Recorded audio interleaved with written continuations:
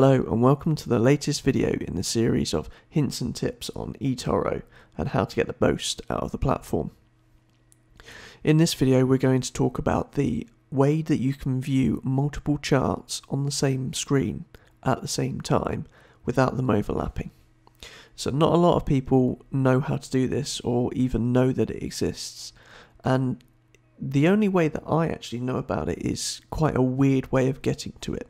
Now, there may be a better way of doing this, and if there is, please by all means comment in the section below so that you can update everybody else. So, the way that I've found to get to this screen is you click on the watch list on the left hand side of your screen. Then when you have all your charts, you simply have to click on one of the graphs, and this is very important. This is the only section you have to click on, one of these graphs here.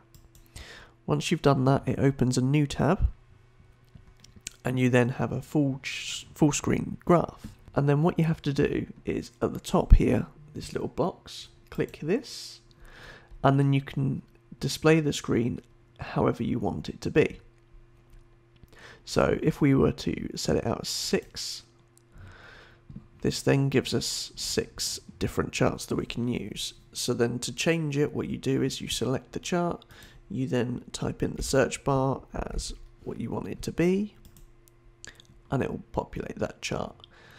Okay, so here you can see I've populated this now with a random selection of different assets for today, and you'll see that all of these are set in a very similar fashion. They're all on the 1-day chart.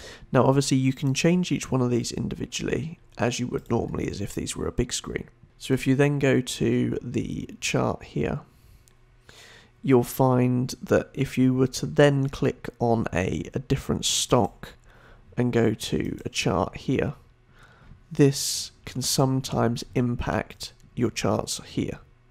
So changing to have a look at a chart here will often change stats here as well. You will also find if you change timescales on this section, it can often impact on this section as well. So that's just to be aware that this will not stay permanently like this. But having said that, if you then close this screen down and then for whatever reason go back to your watch list and back onto here, automatically it always comes up with your one screen, but when you click on the top here, you can then go back to your recently used, and it brings up the 6 that you were on previously, or however you had it recently. And if obviously this particular screen is a set of stocks that you want to keep an eye on and keep, you can click save your layout, change a name, set a name for it, and away you go, so that you can constantly come back to this setup. Well, I hope you found that helpful. If you have, please make sure to leave a like and comment in the section below.